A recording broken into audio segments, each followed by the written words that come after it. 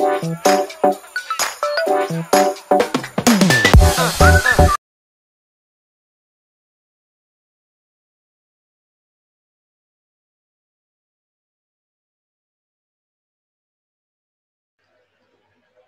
right, welcome. Now today we're going to be doing the January 2015 paper. The paper looks a little bit different, not like how CSEC published it, and that's because some editing was done to the paper. Now, in 2015, as we know it, we had to do 8 questions in section 1 and choose 2 out of 3 from section 2. So let's get it. It says using a calculator or otherwise calculate the exact value of 12.8 squared minus 30 divided by 0.75. All right, so the first thing is always work out the bracket first. So 12.8 squared is what? 12.8 squared is 163.84. And then you're going to be subtracting whatever is 30 divided by 0.35. So 30 divided by 0.375, that's going to give us 80. So we have 163.84, and it is, and then we're subtracting 80. And so then the final answer is 163.84 minus 80, that's 83.84. Nice and easy. And that's the first part. That gives you a whole of 3 marks. Nice and easy. Let's go to part B. Part B says, Mark spends 3 out of 8 of his monthly income on housing. Of the remainder, he spends 1/3 on food and saves what is left. It says, calculate the fraction of his monthly income spent on food and calculate the fraction of his monthly income that is saved. All right. Now remember, it says he spends 3 out of 8 on housing. So that means he has 5 out of 8 remaining. Out of a whole, he has 5 out of 8 remaining. All right. So he has 5.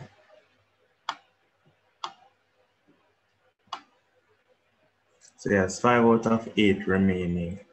All right. So if Mark spends 3/8 of his monthly income on housing, he has 5/8 remaining. And of this 5/8 of his money remaining, he spends 1/3 on food. So he spends 1/3 of this. So you have to multiply 5/8 times 1/3.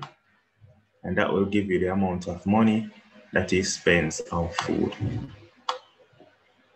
So when you multiply them across, 5 times 1 is 5. And 8 times 3 is 24. And so Mark spends 5/24 of his money on food. That's the fraction that he spends on food. All right. So this is part I. Let me just put I right here. Then it says calculate the fraction of his monthly income that he saved.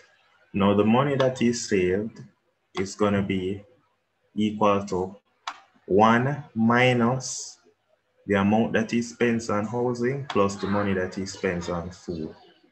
All right, so Mark is a very smart man. He doesn't have any other expenses but just food and his housing, which is very good on Mark. So the savings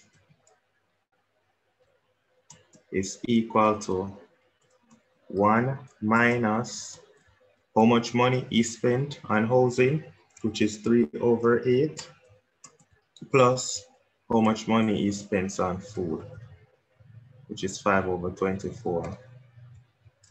So when you add 5/24 and 3/8, what we're getting is 5/24 plus 3/8 is 7/12, and 1 minus 7/12 is 5/12. All right, so that's his savings, 5/12. All all right? So roughly, he saves roughly about 40% of his money.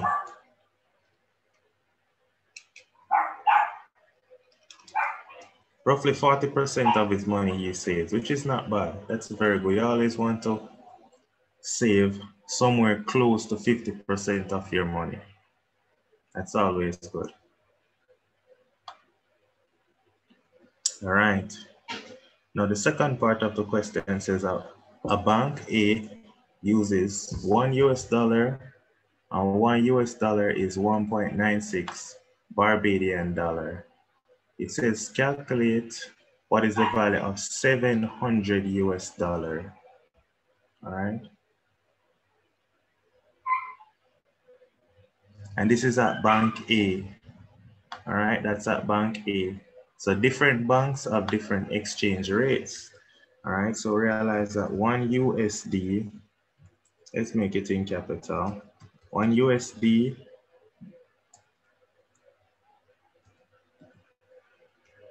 USD is equal to 1.96 BD. All right, and so what that means is 700 USD is going to be equal to 700 multiplied by the 1.96. And 700 times 1.96 is,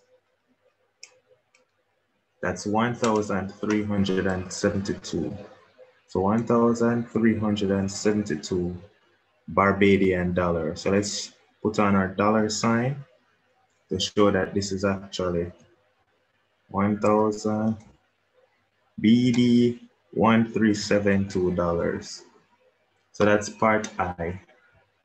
All right, this is part I.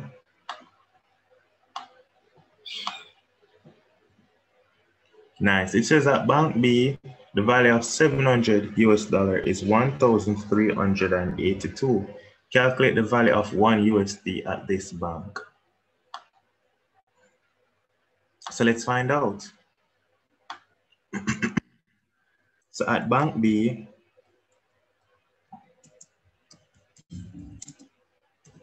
what we're seeing is that 700 USD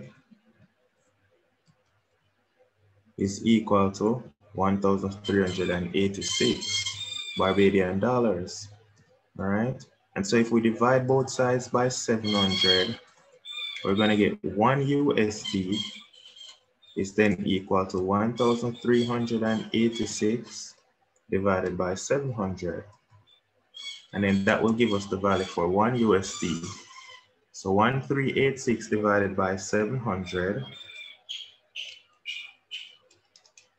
that's 1.98. All right, so at bank B, so let's write it in a sentence. That is, at bank B, 1 USD, let's put dollar sign, 1 USD is equal to, of course, 1.98 Barbadian dollars.